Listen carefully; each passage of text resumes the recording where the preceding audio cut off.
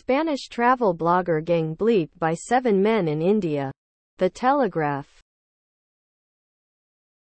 3 men appeared in court in India on Monday accused of the gang bleep of a travel blogger on the world motorbike trip with her husband.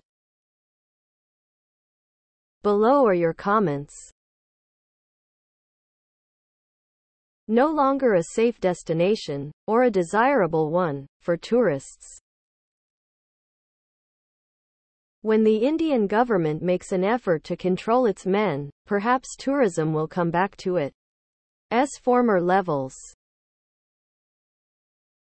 I traveled quite a bit around the world, and there are a number of countries, in this case India, are known not safe for women. The last time I was in India with another female friend, we always stuck to the tour group. An Indian former colleague even introduced us to a local tour guide Servik. Back in the early 90s, I spent about 2 months in India. I met a lot of nice, friendly folks.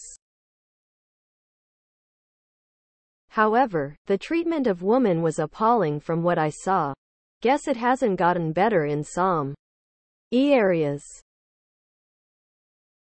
All countries have dangerous pockets. Just always know the difference and never tell anyone on social media where you're staying. That should be shared after you leave the country.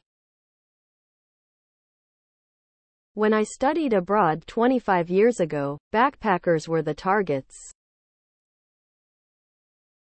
They would run up behind a person, hit them bahi. Please subscribe to my channel. And if you like it, please thumbs up.